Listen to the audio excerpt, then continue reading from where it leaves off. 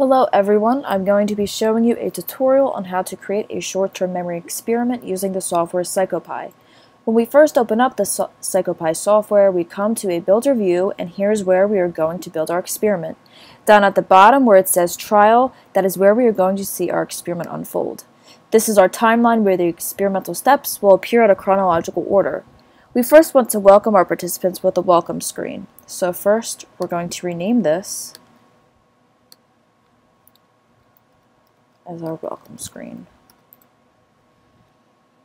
Now we are going to add a text box, and again, text welcome, or whatever name you would prefer, but it's good to keep everything labeled just so that you stay organized, especially for editing purposes later on. Now we're going to leave start time at 0, stop, we're going to leave that blank, and you'll see why in a moment. These other settings, you can either adjust them, leave them how they are. It's probably easiest just to leave them what they were already set to. Now the text, we're just going to welcome our participants to our experiment.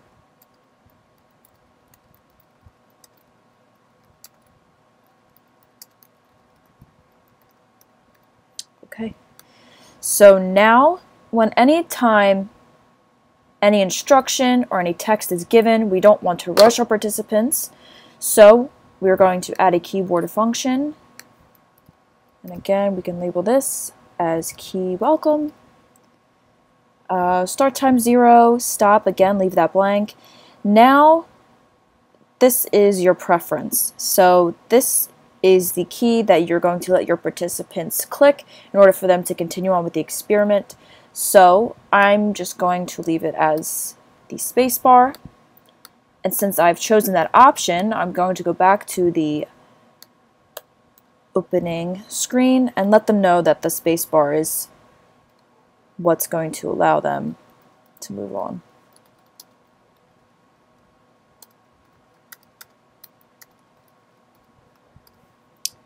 Okay. And we're going to run this just to make sure everything is running smoothly.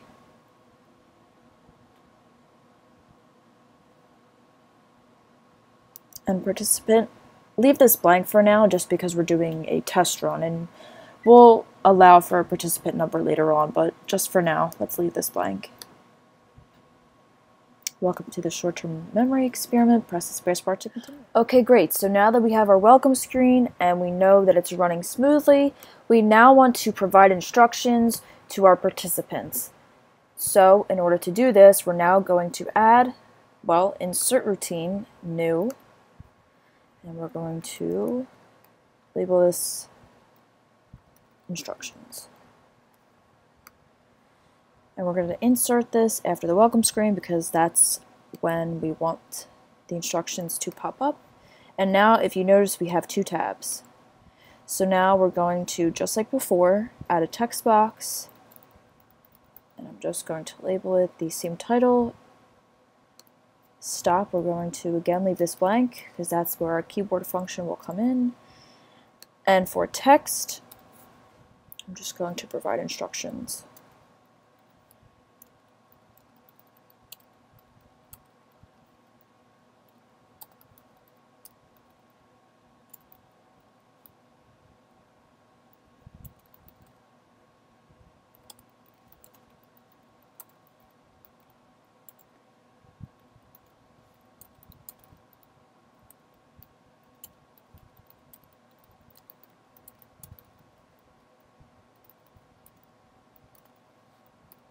And since I know for my keyboard function, to keep it consistent, I'm just going to allow the spacebar to be the specific key for participants to continue on with the experiment.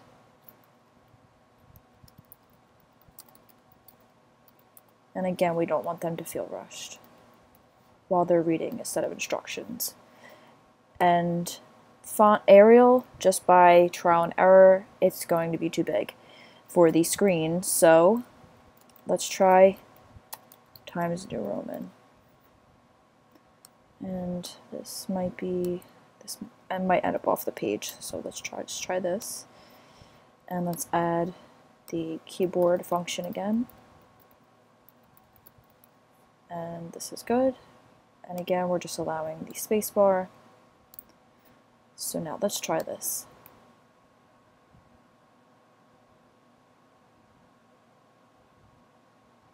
Again, we should just leave this blank just for now because it's just another test run.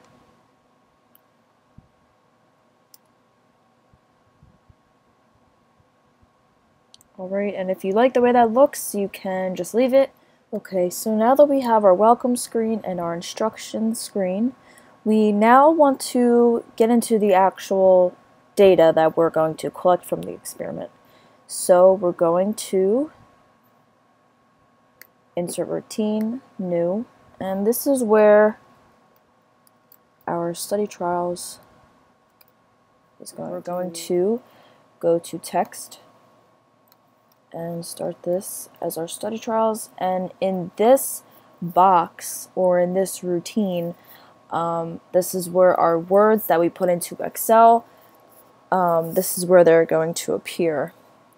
And so we want each word to last about 2 seconds, and for the color, this will make more sense once I show you the Excel sheet, but for now just put a money sign and then word color just like that and set every repeat. And now the text is going to have a money sign and it's going to be word item, and this is also going to be set every repeat. We now want to open up Excel, and here, okay, so now here's our Excel sheet with 12 different words, and only the first 6 are assigned 2 different colors. So these words don't have to be emotions, I just chose them to be emotions, and ironically I chose the more sadistic words, I assigned them to be shown as blue, and the happier words I just chose them to appear as yellow.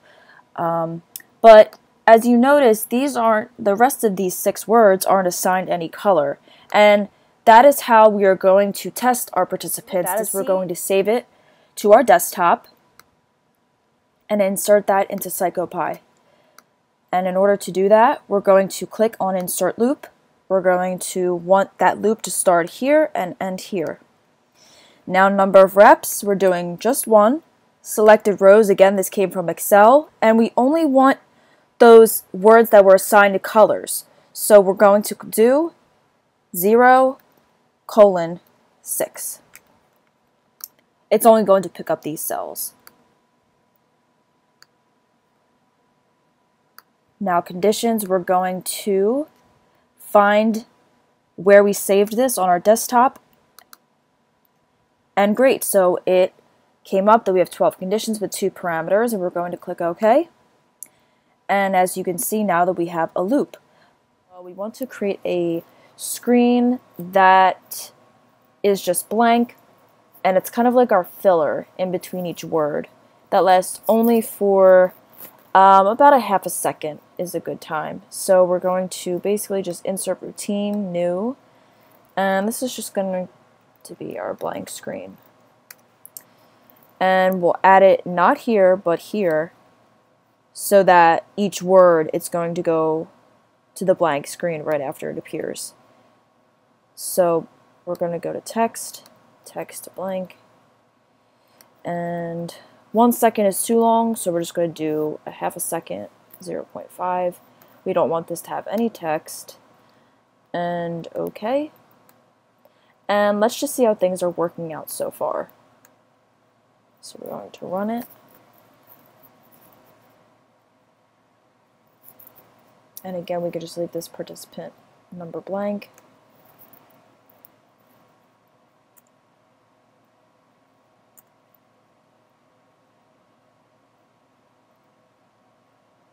And this is working great. So notice how the blank screen is lasting for a half a second in between each word, and that's exactly what we want. So now you want your participants to engage with you, the researcher. So what you're going to do is you're going to add a wait screen after they've just been exposed to all of the words that you've chosen. So now we're going to do new, and we're going to name this as the wait screen, and we want this to happen after our study trial. And just like all of our other tabs, we're going to add the text, wait screen, leave this blank. Now we're going to just say, please notify researcher. So your participants are probably not going to notify you, the researcher, if you allow the allowed keys as the space, since they've already been used to using the spacebar to continue on to your experiment. So let's have the allowed key as something random that they probably won't figure out unless they typed on every single key on the keyboard. So let's just do 1. Again, this could be multiple, you can make this 2, and always put this in quotations no matter what allowed key you do so that it registers. And let's rename this as wait screen. So now that we have our wait screen, we're now going to add in another blank screen before we get to our test trials.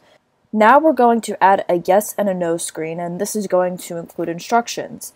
So insert routine, new. We will name this yes, no screen. This is going to happen after the blank screen. Going to add text, and again this is going to be the Y and N screen. Start 0, the stop is going to be blank, and we're just going to include a set of instructions. So I'm just including that the following words are testing your recall.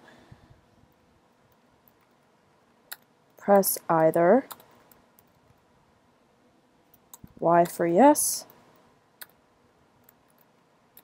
N for no, and keyboard function, key, Y and N. We can just leave it as Y and N. Again, we're just going to leave that at space and OK. So this is where our test trials come in. So we're going to now insert routine, new.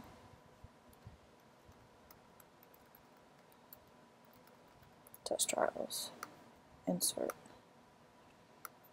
And we actually want to have a blank in between our yes and no screen and our test trials. So we're also going to insert a blank screen between here, and we might as well have one between our welcome and instructions. So test trials, text, test trials, leave this blank, money word item.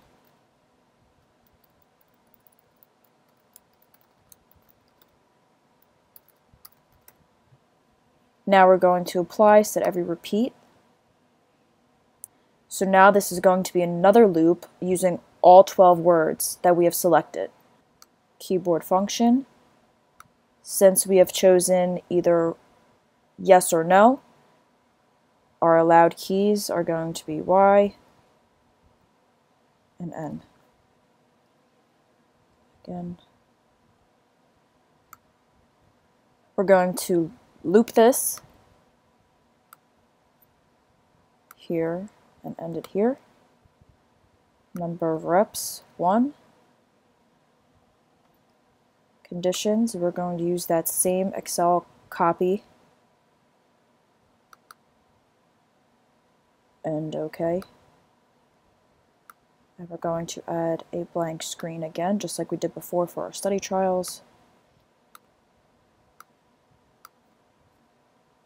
So we finally made it to our end screen. So now what we're going to do is insert routine, new, end screen. And this is just going to be the last thing that our participants will see.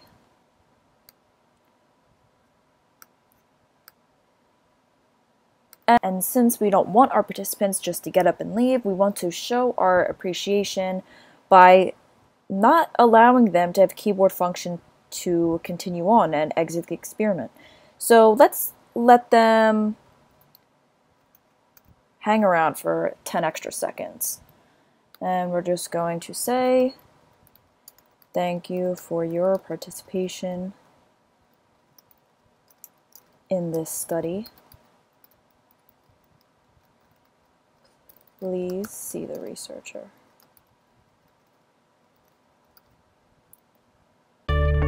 Okay, so now your experiment is set and ready to go. You can click on go as many times as you would like, and in that blue little data folder that you have on your desktop, that stores all of your runs. So when you do go through your entire experiment and you've put in a participant number, what you're going to do then is you will go into your data file and you will get a CSV file, and there it's going to have stored all of the yes and no responses. I would like to give credit to Jason Ozupko from his PsychoPy Memory Experiment Part 1 tutorial. His YouTube videos really helped ease a lot of frustration as a beginner to the PsychoPy software, but thanks to him, I was able to create my own twist to this experiment.